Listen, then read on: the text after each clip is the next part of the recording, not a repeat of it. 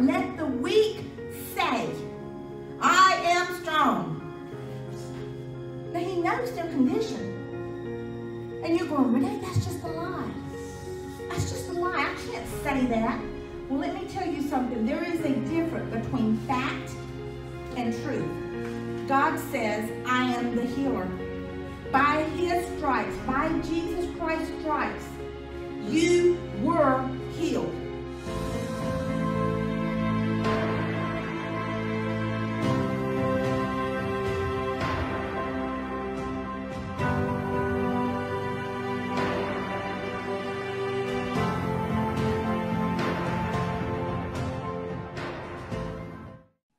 Welcome. We are so glad that you have chosen to join us today.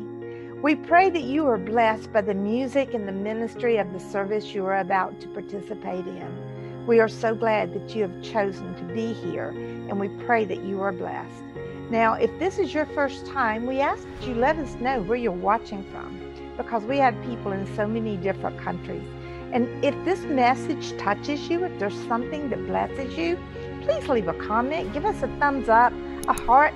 We just love it when you show your praise for what God is ministering to you. It's not for us. This is all about him.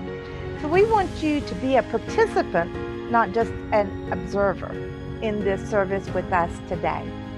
And if there's some way that you need to contact us, if you have a question, if you need prayer, if you need a Bible, our information will be at the end of the video where you can reach out to us. You can call us, you can message us through Facebook. There's so many different ways, but mainly you can visit our central hub at Godspeedministry.com, and all of the information is there.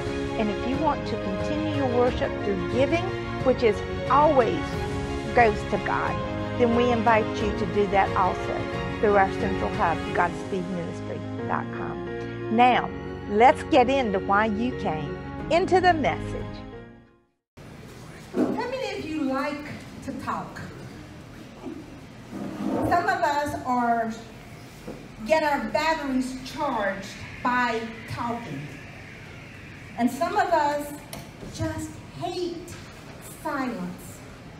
I'm a Toastmaster, and after every speech, we have 1 minute of silence for the evaluator to finish their evaluation of the speaker.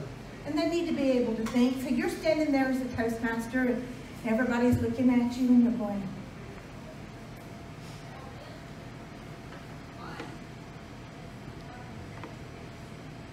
and I can see even in just those few seconds, people are beginning to get uncomfortable because of the silence.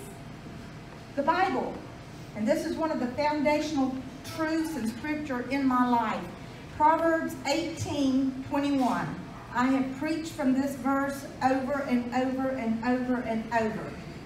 Proverbs 18:21. You can remember the book of Proverbs written by Solomon, the wisest man to ever walk the earth, and he was endued with wisdom from God on high.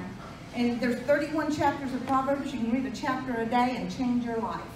Just do it over and over. But the way I remember Proverbs 18:21 is that there's 2 legal ages in the U.S. 18, you can drink. 20, no, you go in the service, can go into the service, and then 21 legal to drink. Although I don't think that even matters anymore. That used to be how I would remember this. But sometimes you do what it takes. But in here is Proverbs 18:21. Let me back up to 20, just so you get it. For from the fruit of his mouth. Did you know your mouth produces fruit? Produces results? A man's stomach is filled. With the harvest of his lips, he is satisfied. 18:21. Death and life are in the control of the tongue. Death and life are in the control of the tongue. Those who indulge in it, talk a lot, will eat its fruit. Jesus said that whatever you say, you will have. Have you ever noticed that? Before I started this sermon today, the thought came from my spirit that our lives are what they are and can be tied back to words we have spoken somewhere in our lives, or words that have been spoken over us by authorities, parents, teachers, doctors, the people we give authority to speak into our lives, maybe a pastor. But everything in our lives can be tied back, traced back to a word. Is that scary? Or is that freedom? What I want to show you today is what God has put within us. God is love. And how unloving and how unrighteous would it be if he put us human beings here at the mercy of pure evil without giving us some way to overcome and be victorious as he says that we are. He says you are more than conquerors and more than victors. More than. I mean, some people are going to stand out here with that trophy today.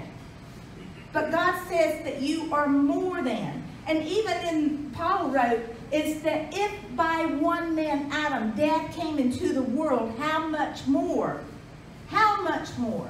I mean, how many of you watch the news? Do you see the work of the devil in the world today? How many of you have ever said or have ever heard someone say that the world is just going to in a handbasket? And the world just gets worse and worse every day. What are we doing? I have been hearing people speak that since I was a child. That's been a few decades ago. And the world has progressively gotten worse and worse and worse. But God spoke. If you go to Genesis 1, God has given us the very blueprint of the universe. There was darkness. There was utter darkness and chaos. And this is going to give a lot of hope and peace to a lot of people here today. There was utter darkness and there was utter chaos. Nothing. There was nothingness. And then God had a plan. And he spoke, light be. And there was light. Everything until he got to man, everything was spoken. He commanded it.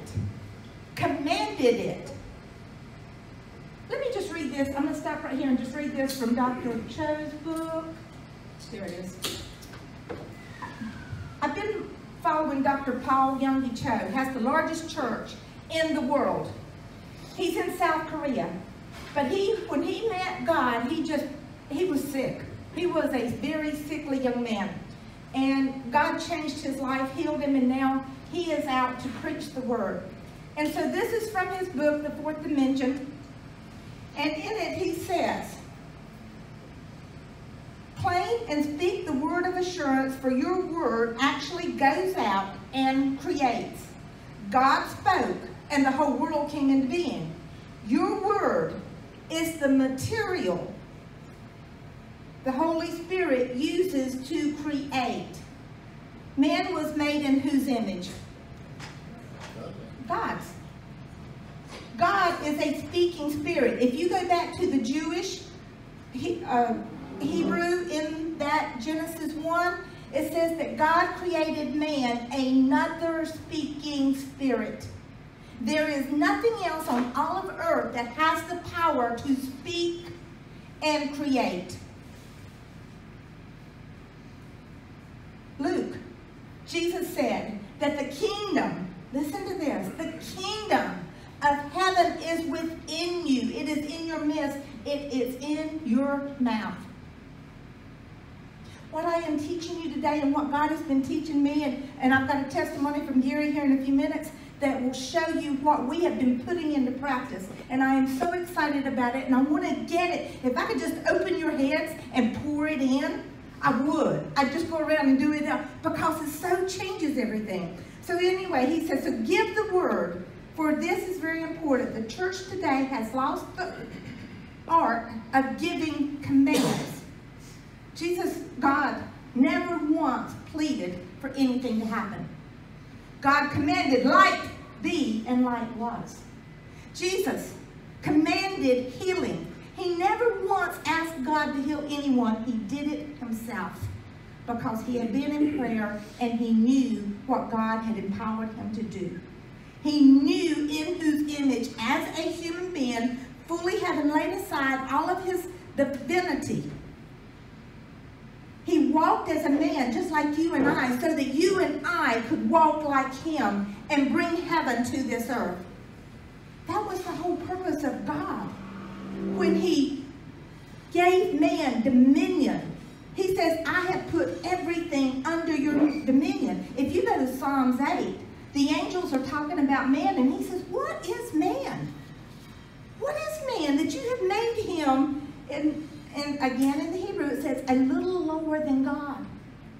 The angels were there. They saw all of creation being made. They saw the stars hung in space. They saw the water separated. They saw the fish and the whales. They saw all the sea creatures, Leviathan. I mean, there's some mythical, we call them mythical, but they're in Scripture, of things that no longer exist on earth. They were there. They saw everything that God did. And they said, but wait a minute, what is this man? You spoke. And everything was created, but yet you formed man from the dust of the earth. And then you blew into his nostrils the very spirit of life. And you gave him dominion over all the works of your hands.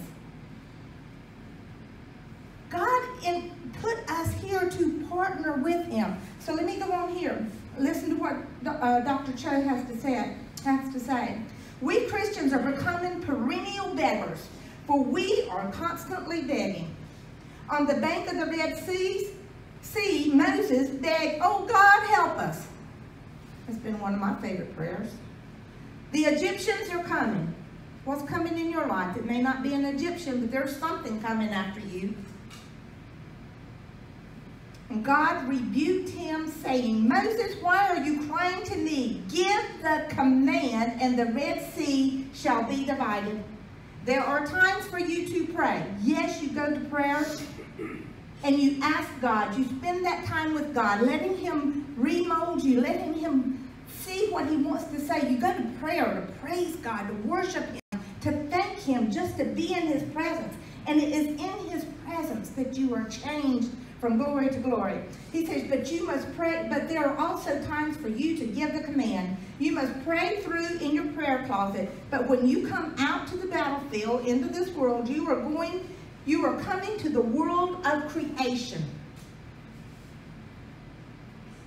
When you read the life of Jesus Christ, you see that he always gave the command, take up your bed and walk. So many times he used that. He prayed all night, but when he came out on the front lines, he commanded that the people be healed. But he never did it till after he would ask them, what is it you... He always knew what they came seeking. And he was always very specific. He commanded the sea to be calm. He commanded the devil to leave. And his disciples did exactly the same thing. To the beggar Peter, Peter commanded, silver and gold have I none, but what I have, give unto you. Rise up in the name of Jesus. To the body of a dead woman, Peter commanded, Dorcas, rise up. To the cripple at Lystra, Paul commanded, stand on your feet. He gave the word of creation. The Bible says to heal the sick. In James, the Bible says the prayer of faith will save the sick. God clearly asked us to heal the sick. So in his church, I heal the sick as the Holy Spirit guides me. I plainly stand before them and I say, you are healed, rise up and stand. And I call out the different healings, and by the dozens and by the hundreds, people have received healing. But I want you to hear this one other part. There are laws in the spiritual realm, and you have endless resources in your heart being where the Spirit of God lives. God is dwelling within you, but God is not going to do anything for you without coming through your own life. Everything Jesus did, he acted. He put feet to his faith. Whatever the faith was, after having prayed, after having meditated upon the Word of God, then he put feet to it. Gary?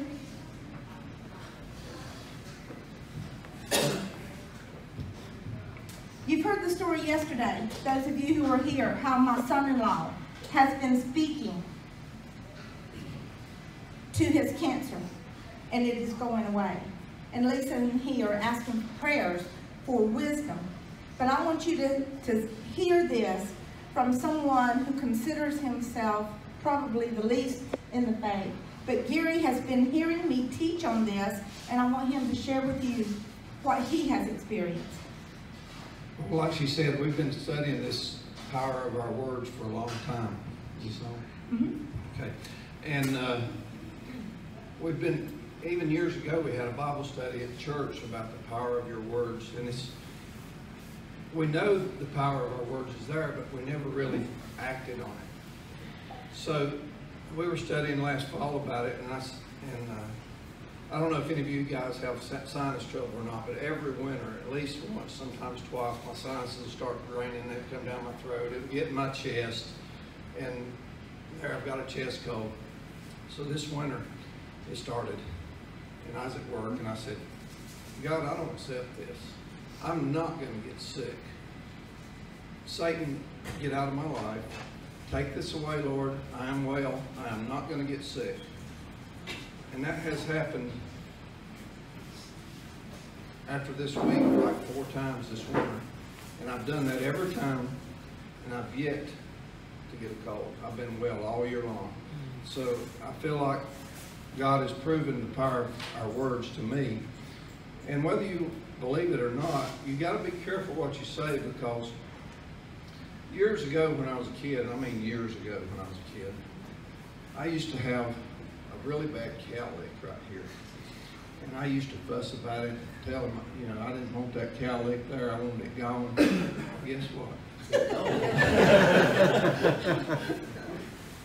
I got my prayers answered.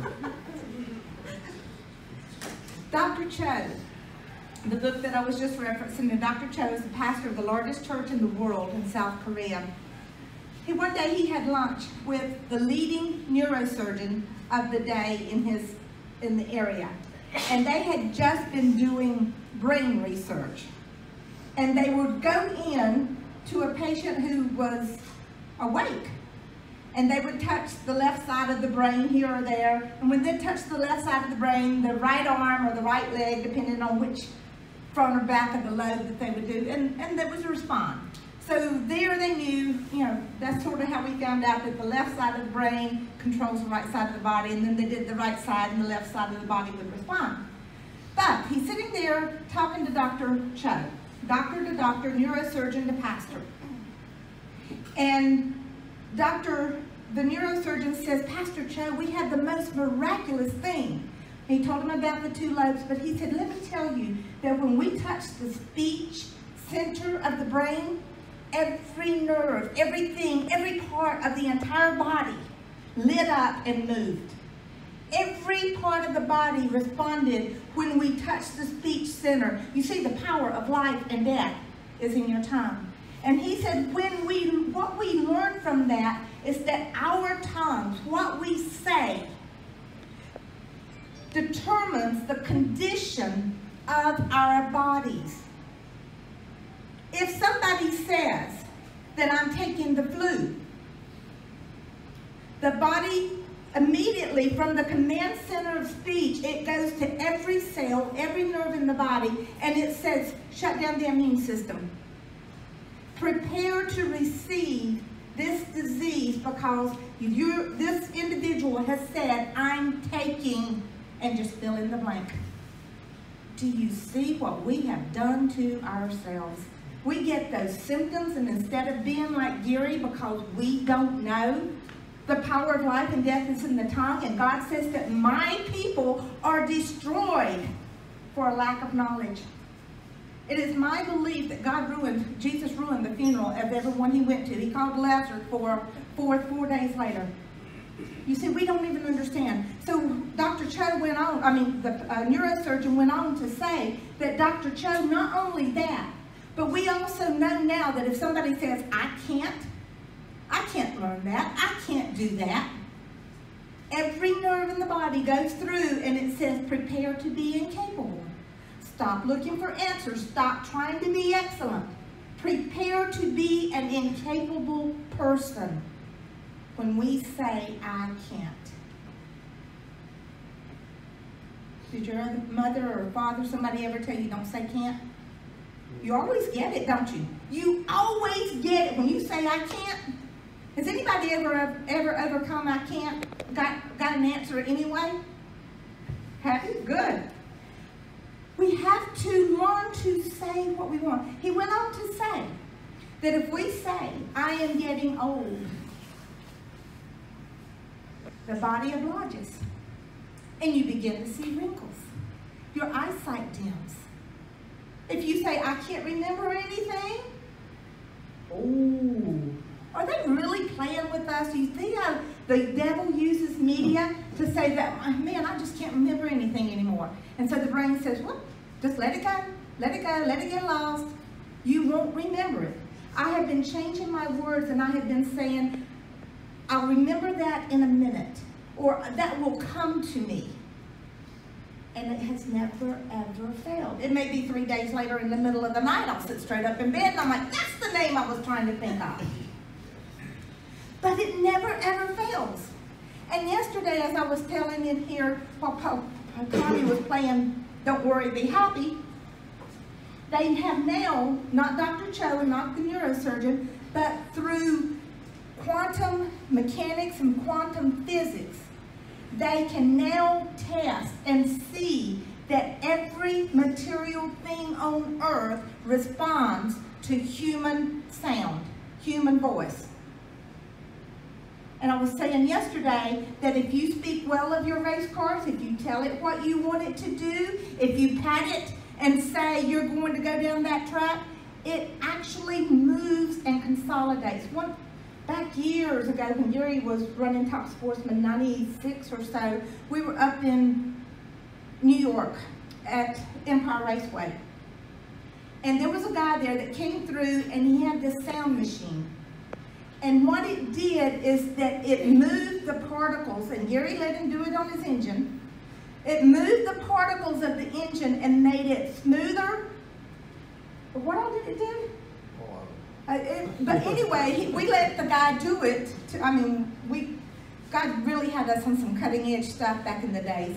But anyway, he let that do, and it took away a lot of the vibration and the elements of the engine, and it ran better, it ran faster, it ran smoother, and all we did was that. But God put that power in our tongue too. They've also seen that whenever somebody goes up and say there's a plant in the office, and somebody says, I just hate that plant, I wish to goodness they'd get out of there, they could actually see the plant just pull in and shrink away from that person. But then the next person would come in and say, you know, it's such a joy to have that plant here. It just adds so much life to this place, and that plant would just beam. God has put all things, all the work of his hands under man. The power of life and death is in our tongues. God has not left us here without weapons, without resources to frame and to build our lives. Hebrews talks about the worlds were framed by the word of God. Jesus says that everything is upheld by the word of his power. Now to me it should have been the power of his word. But everything is upheld by the word of his power. You give word to your power too. I don't know what's going on in your life, but I want you to hear this story out of Luke. Whoops, I've lost it. Luke, let me just share it with you. Jesus is walking by. He and his disciples are traveling. Everybody traveled on foot unless you had a donkey at that time, and only the one really wealthy had it. So Jesus and his disciples are traveling by donkey. They're hungry. Jesus sees the fig tree, and it wasn't the season for figs, but yet the fig tree was in full leaf as if it were in bloom. It was deceiving. So Jesus went to get figs off of that fig tree because it showed that it should have figs on it by its presence. There were no figs. And Jesus spoke to that tree. There were probably other figs around there. But he spoke to that tree that never again shall any man eat fruit from you, you shall die. And they just went on. Well, the next day, as they're coming back from where they had been, coming straight by there, the disciples look and they go, Master, look, look. That fig tree that you cursed, it's dead from the root. It didn't, most of us, when my plants die, they die from the top down. But this one died from the root up. And Jesus said that if you doubt not in your heart, you shall do the same. And I say to you that even if you say to this mountain, be cast into the sea, and do not doubt, but believe, you will have what you see. It shall be cast into the sea. How many of you believe trouble comes in threes? How many of you, after this, nobody's going to raise their hand. So I've heard people speak it over and over and over. Well, that was the first one. And they start looking for number two. And when number two goes, yep, I told you, here it comes. What are they doing? They're opening themselves up. They're calling for another disaster, another bad thing. We have no idea what we're doing. And not only that, but America has a language of death. Oh, my feet are killing me. They could be. Do you know that every nerve has a corresponding point on the bottom of your feet? When we say, oh, I've got such a bad pain in my neck, or you say somebody is a pain in your neck, then every time that person is around, you will have a pain in your physical neck. You see, God has given us so much power in our words. He even says that when we stand before him on the day of judgment, by your words, you will be justified or you will be condemned. Everybody says that God's too loving to send anybody to hell, and God never sends anybody to hell. It's our choice. It's our words. It's our choice in life. God hates. Hates is one of his 7 hates. Okay? He hates evil, wicked words because he knows the power he put within each and every one of us to bring heaven to earth, to keep creating. And when we speak ill gossip of another person, or when we speak ill of ourselves, oh, I can't do that. I'm just nothing. I'm just nobody. I read something last night. Do not get into that condemnation with Satan. Do not go to that place. And I realized that, there's that false humility that we think we're being humble when we put ourselves down, and God calls it evil because we are made in his image, and he calls us to stand and take our place and to rule and to reign in this world, in this life. And do you know that even unbelievers, because this is a universal law, just like gravity is a law, that if people who understand the power of their words, they can do. This is universal. It's in every human being. We have the power. And it may take you a little time to get used to this. It usually does. Joel 3:10 says, this is God speaking through the prophet Joel. Joel 3:10 says, let the weak, what's their condition? God knows it. He knows where they are. Let the weak say, I am strong. Now he knows their condition. And you're going, Renee, that's just a lie. That's just a lie. I can't say that. Well, let me tell you something. There is a difference between fact and truth. God says, I am the healer. By his stripes, by Jesus Christ's stripes, you were healed. The very same blood that bought our salvation on the cross also bought our healing, our provision, our completeness. God is coming back for a church without spot, wrinkle, or blemish. We ain't there yet. Excuse my English. Lack of grammar. The church has a lot to do. But God is coming back for that church. And he tells us, let the weak say, I am strong. Because whatever we say, we are going to see. If we keep focusing on hurting feet or sickness, we make it stronger. If we keep focusing on debt, we keep building the mountain. If we keep focusing on I can't, we become weaker and weaker and weaker. But the Bible commands the children of Israel, Old Testament, pre-Jesus, so you know the law, that was under the curse. And he says, let the weak say, I am strong. Now that may be a fact that my son-in-law, Matt, had cancer. You hear what I'm saying? He had cancer. But we know the truth. That was a fact. But the truth is that God Almighty is the healer. And I have to agree with God and come. If I want what God has and says is mine, then I have to agree with God, not with what the doctor said. I do not dismiss them. I mean, they're doing a great service. They're using what God has put in them to do. I know there are doctors called by God to be doctors. But I also know they're only working in the knowledge they have, not in his, most times. Some of them do. But you see, truth is, and this is what I base my life on. This is what I have decided. I tried to do it both ways. I tried to believe God when it was convenient or when I felt like it.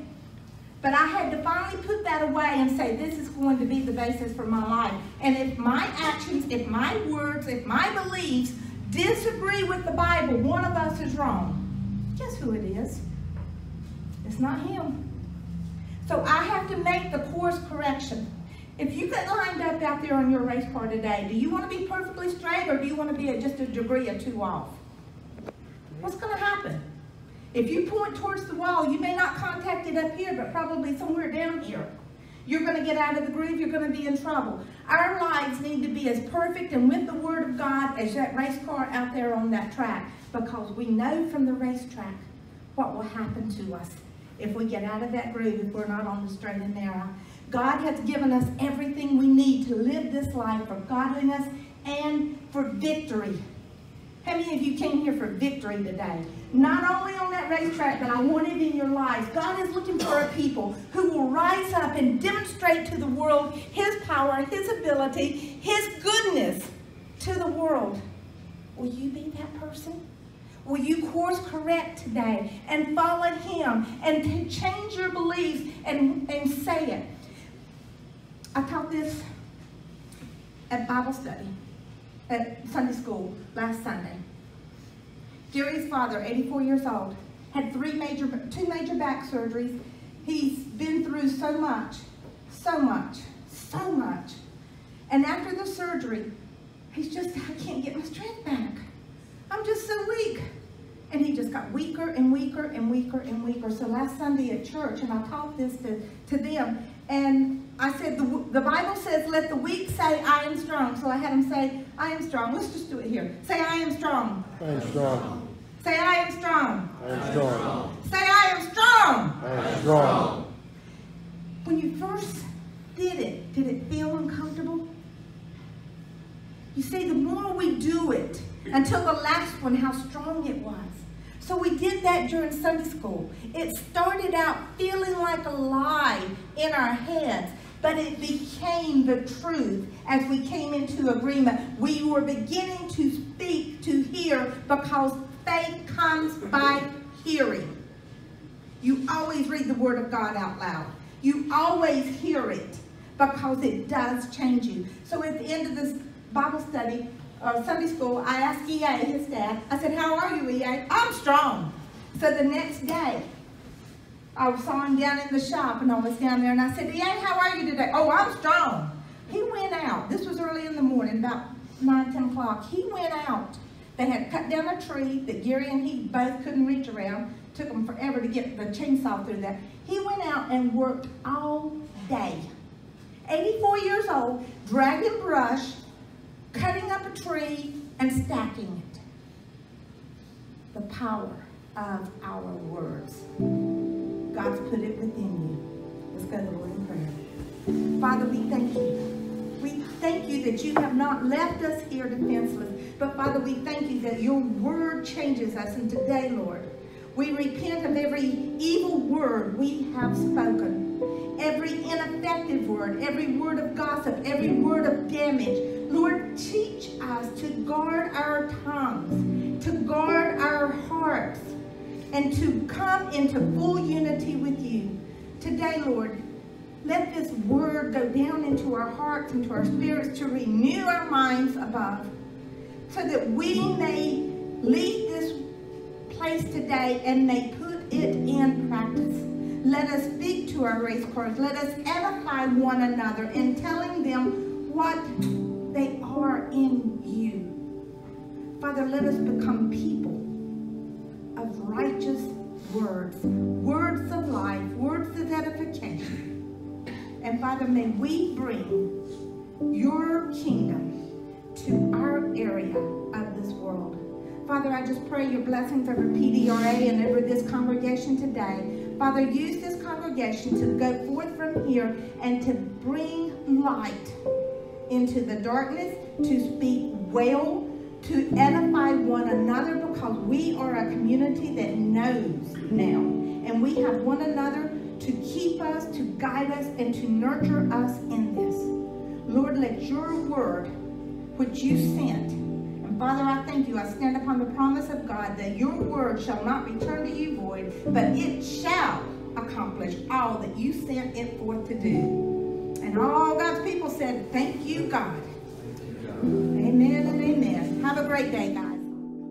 We pray you were blessed by today's message. We have some amazing people who are willing to go to the four corners of this nation to tell you about the gospel of Jesus Christ. And if something in the message today, in the service of the music or whatever you saw or heard, touched you, and you want to reach out to us, please do so. Our information will be here. You can reach out to the ministry at 704-473-4212, or you can get all of our information at Godspeedministry.com. We want you to know God personally, powerfully, and passionately, because we are preparing to become his bride when he returns for us, or when we leave this earth. So we want to make sure that you have that relationship with him. That's our main priority. It's not just to give you a head knowledge, but a heart knowledge. To be adopted by the King of the universe and the Lord of lords, and to have all your sins washed away so that you walk in victory in this world. Godspeed Ministry exists to connect people to God and then to each other in service, to bring other people who are hurting, lost, worried, confused, and afraid into the saving knowledge of our Lord Jesus Christ. And if that's you, make sure that you reach out to us. You can reach out to us in the comments and Messenger, and again at GodspeedMinistry.com. We look forward to hearing from you. And if this message was a blessing to you and you are already walking with God and this just fired you up to walk even closer with him, leave us a heart and let us know. And we'll see you in heaven. Godspeed.